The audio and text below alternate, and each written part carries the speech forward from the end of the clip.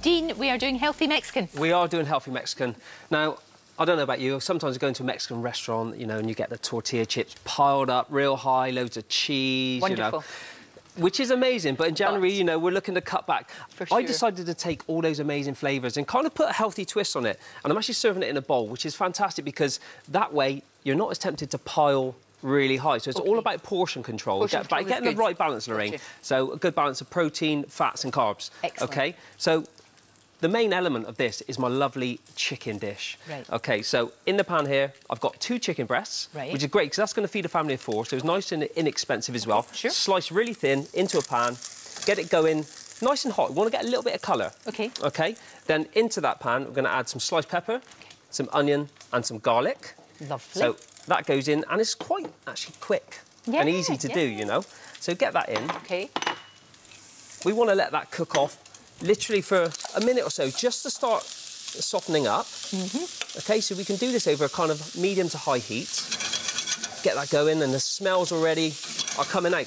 Now, a normal way that people try to add flavour to food is add lots of fat and sugar, you know. Spices are a great way to add this. So I've got some spices here. Smoked paprika, which can add that little kick, so that's smokiness. We've got some coriander and some cumin. So it's always worthwhile having a nice little store cupboard of your spices. So we get those in, and we want to let those just cook out. Yeah, lovely. OK, yeah, this is packed full of flavour, you know. Excellent. So give that a little bit of a stir, and it's already starting to come together.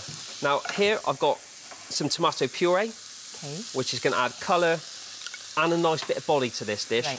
And again, just cook that out because tomato paste has kind of got this raw flavour to it. So we want to just cook that down a touch.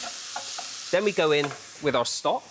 Now, I'm using chicken stock, but if you decided that you want to go down a vegetarian route with this and you wanted to use some sweet potatoes, some butternut squash... Instead of the chicken, use your vegetable stock and it will be just as delicious.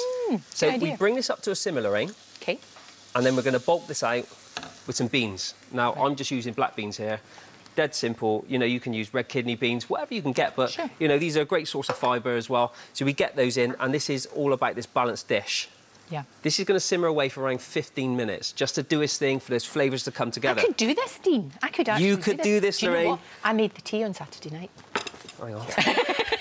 I made the tea. It's the only thing I can do. I made paella and it was all right. Was it good? Yeah, it was all right. But this I could do. This you could do, Lorraine. I could do this. Right, we're going to serve this with a lovely fresh salsa. Now, in supermarkets, you tend to find some of the salsas and sauces that you get are loaded full of sugar. You know, by making it yourself, you know exactly what goes in. So we've got some lovely sweet cherry tomatoes, some red onion, we got some coriander, lime juice. Yum. I mean, it doesn't get any simpler than this, does it? Let's be honest. I could do this. A good bit of olive oil in there. We give that a little bit of a stir, OK, just to bring this all together. That's lovely. That looks so fresh. Do you know what? It's really fresh. It's light. I'm serving mine with whole grain rice as well, which is great. You know, so we've got some lovely slow-release carbs. Bulks it out as well. Exactly. Beautiful. So we've got our protein, our carbs. We've got some good fats just coming in from avocado. Of course. OK.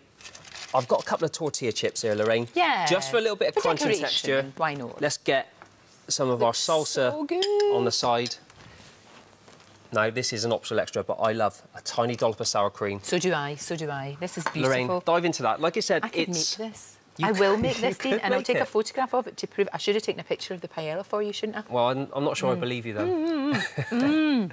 But it's all about a balance, you know, and this just goes to show that healthy food doesn't need to be boring, you know. We've got some amazing punchy flavours in there, and... This is great.